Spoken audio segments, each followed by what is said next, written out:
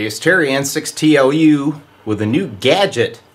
It's a 1 megahertz crystal calibrator that plugs right in to the National 173 and 183 receivers. Gives you capabilities that you've never had before. Take a look. Well, let's go over what it takes to install the D-Lab XCU1M calibrator on your National 173. You can also install this on a 183 and a 109 and maybe others that I haven't considered yet. Anyway, when you look at the radio, the first thing you see different is here where the phono plug was, there is now the switch. This is a rotary switch, so it turns the calibrator on and off just as you rotate it. So no, there's no on-off indicator, but you can tell when it's on, okay? On and off. All right, now let's go underside and see what's required circuitry-wise to make the calibrator work. So here is the rear of the National 173. Pop my module off. This is the stock accessory octal plug that was on the radio for other accessories, which I don't know what they are. But I wanted a calibrator, so I've devoted this socket for the XCU1M. Alright, so that simply plugs in on the back of the radio. Yeah, it's a little tight. And then I'll show you what's required underneath. Well, here we are, bottom side of the 173. We're going to be working in this cavity, which is the same cavity that your RF gain control's in. And this is where that old phono 1/4 inch plug used to be, okay? So you remove that, and then the 0.01 capacitor coming off of this control that normally went to the jack and that back down to these two wires, you're going to remove the jack and simply splice those two together.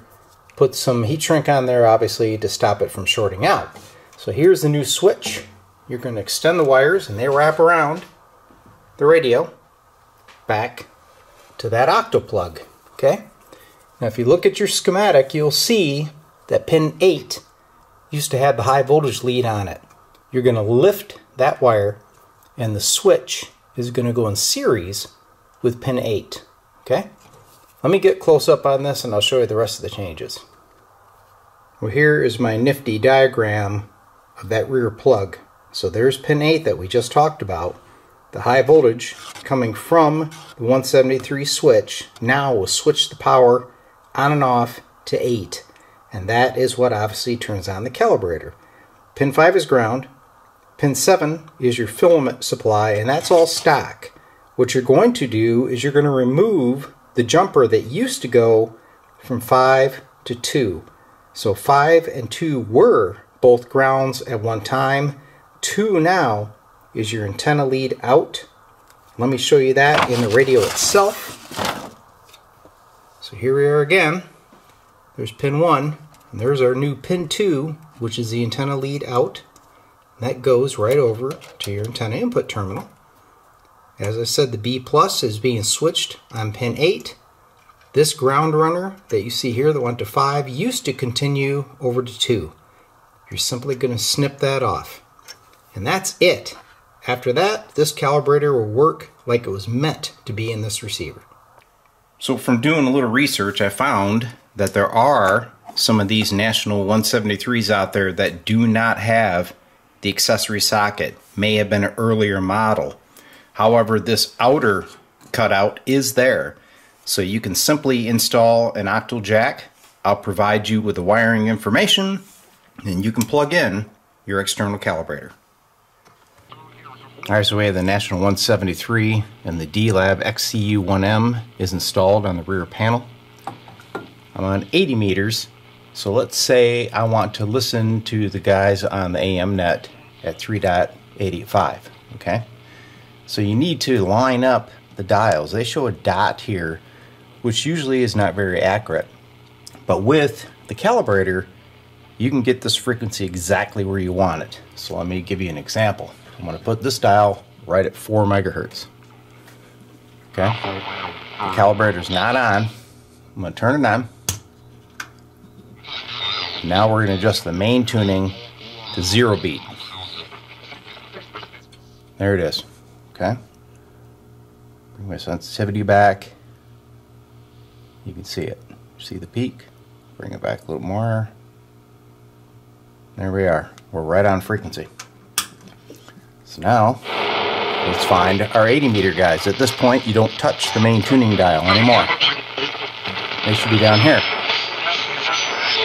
There they are. Right where you would expect to find them. We've had enough.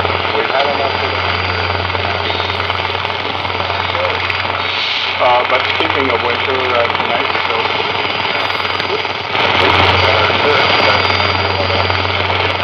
got a lot of noise on the band this morning. Alright, let me show you an example up on 40 meters.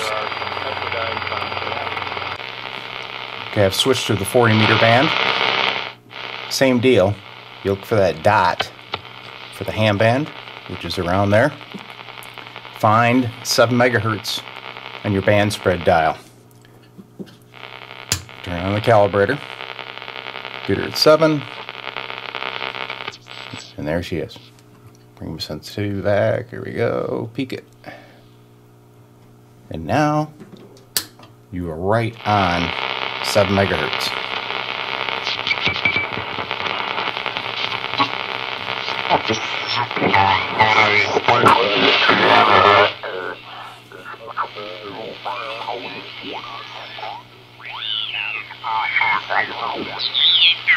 Let me tell you right now, with the temperature drops 20 degrees, you're doing that is like nothing that. I'm telling you, this woman hasn't got a clue. Not a clue. Alright, let's see if there's any AMers on 40. I doubt it, but we'll see. It should be up here.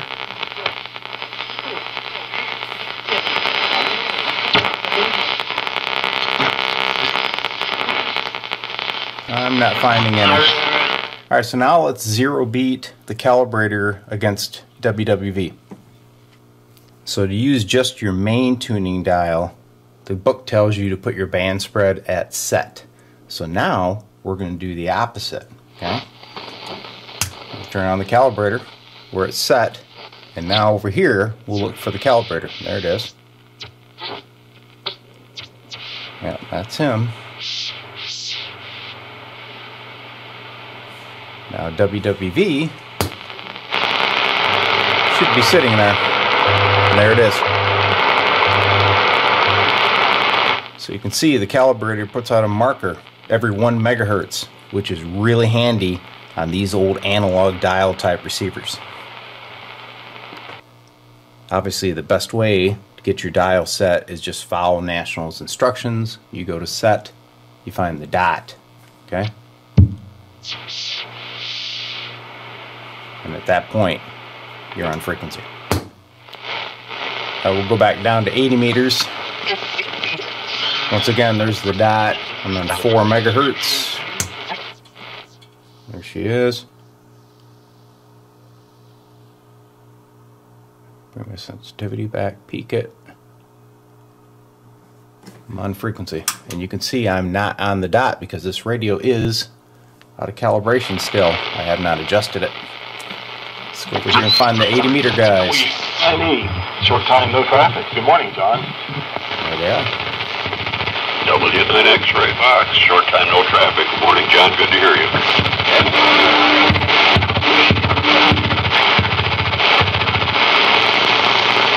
W9, short time, no traffic. Good morning, John. Welcome to no traffic. Good morning, John. Good to hear you back. So we got an agitator on the band. No traffic. Good morning, John. Kilo 5 uniform, Juliet. Short time, no traffic. Good morning, John. Good to hear you. What a great addition for these old receivers, huh? So yes, in case you're wondering, I will be selling the XCU1M modules, but I'm only able to make a small quantity of them. Parts are hard to get.